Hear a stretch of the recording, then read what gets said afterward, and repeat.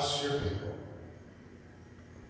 Open our hearts and minds to our freedom to cast aside the obstacles to joy.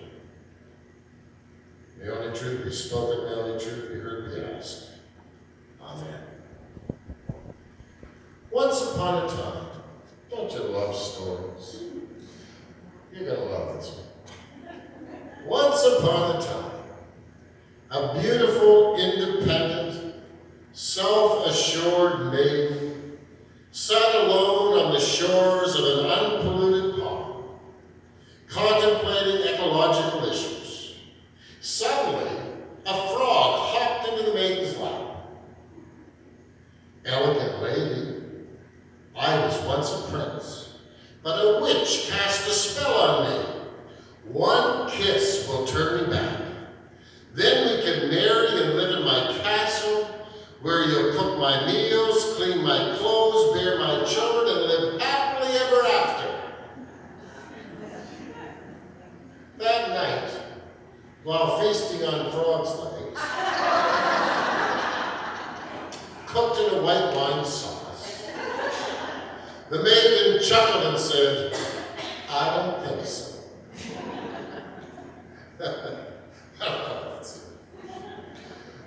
The frog anticipated a happy ending and never got it, because the frog assumed and expected the maiden would feel his way. Assuming others are going to see things your way, expecting others to agree with you, is not a good way to find happiness. More often than not, it generates pain and frustration.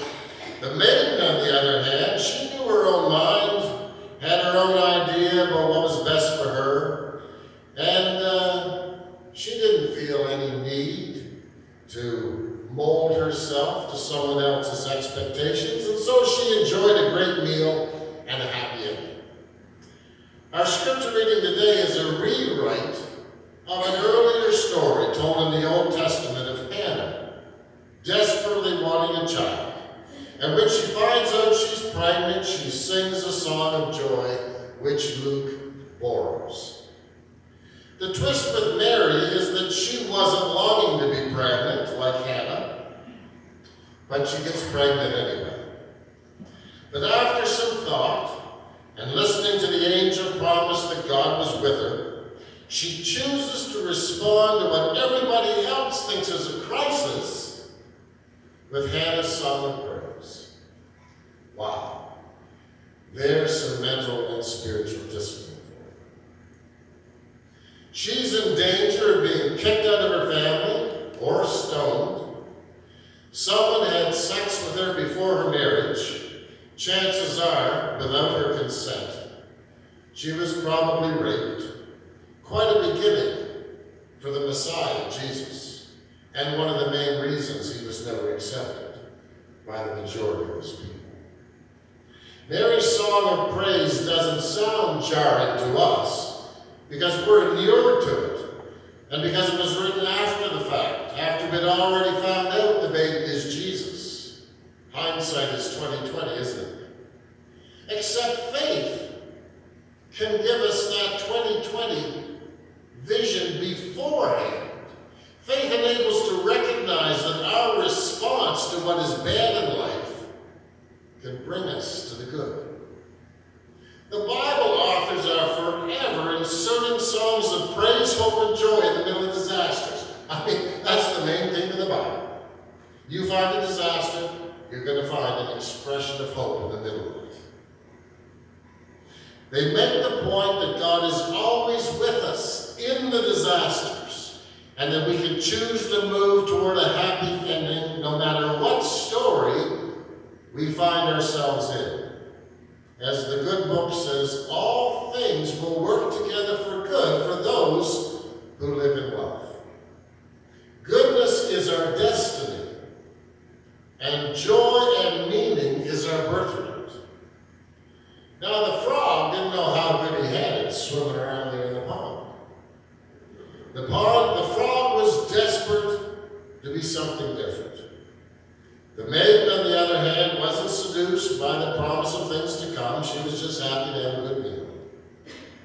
Happiness is not something we directly work for. Like life itself and our capacity to love, happiness is a gift given to us from God.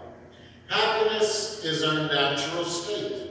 It's the natural state of little children to whom the reign of God belongs, until they're polluted and contaminated by their society and culture or family to look for happiness in stuff. They get the message they shouldn't take any risks. Life's all about safety. Life's all about everything always being nice all the time. Then they get robbed of the ability to discover happiness amidst the struggle of life. Now, to acquire happiness, we don't have to do anything except be what we're best equipped for. Invest in relationships with one another, help out in society, and care for nature. We do that, we'll know happiness. One of the most sobering and powerful experiences of my wife's life was visiting a work camp in Honduras. All the workers and their families lived together in this terrible, ugly little community. They lived in dilapidated barracks, no privacy, just bunk beds. It was the worst poverty Sue had ever seen.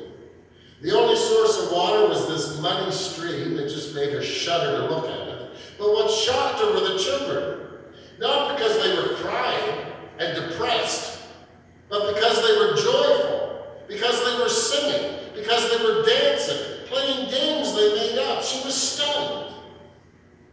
Their happiness was beyond any standard of reference she could imagine. And of course, one of the questions she was left with, why are we so often unhappy when these children in this situation just claim it daily? It seems that the answer to happiness doesn't come from getting more or doing more, but by letting go of some things. Primarily our expectations. That things other than caring for one another are going to help us and give our lives meaning. Life itself is what is delightful. Life is the gift. It's only hard in our illusions, our ambitions, our fears, our expectations. A friend called me up a few months ago, very stressed. Another company had bought out the paper he was working for, and they were closing that down, and he was going to be out of his job. I let him vent for a while, vent his anxiety, his anger, his worry, his concern. He'd just gotten married, and he felt that the world was falling in on him. And then, a little later, when I felt he could hear me, I recounted the blessings that life had bestowed upon him in the 3 years that I knew him. It wasn't like this job was his first encounter with pain and chaos. I reminded him of what life looked like when he found out that his first wife was dying of cancer, and then he had to tell his 3-year-old son that his mother was dying. And yet in time, life brought into his life another amazing woman whose own husband had died, and she was able to embrace his and his son's love for the first wife, and she became a mother to his son. I said to my friend, you have seen and experienced miracles in your life that at the time you wouldn't have believed possible. And he agreed. I said, all I can say is make room for a miracle this time. We need to give up our expectations about the way life's supposed to unfold and live with the joy of knowing that whatever happens, if we refuse to give up on faith, hope, and love, that life will be good. Instead of worrying with God's grace, let's believe in happy endings. Fear not, the angel says to Mary. Fear not. I don't know how long it took for Mary to claim this salutation by the angel. I would bet she went through her dark night of anxiety and fear and guilt and anger. But at some point, the baby she held in her arms convinced her that whatever anybody was saying about her and the nasty labels they were throwing at her, they weren't going to hold any power over her. She allowed herself to claim the child as a blessing. I am blessed among all women, she says. So how are we doing? How are we doing this Christmas? It's a tough time for some of us. Are we allowing ourselves to enjoy something of the gift of life and the happiness God offers, or are we stressed out, angry, guilty, worried, and upset? I know what it is to get depressed the closer Christmas comes. It used to take me back to my feelings of aloneness and anger and guilt and loneliness I felt as a child growing up at Christmas. Yes, there were presents and a big meal, but it was all a facade to cover up what wasn't there. Simple caring and love. But God sent me an angel. Angel Eric.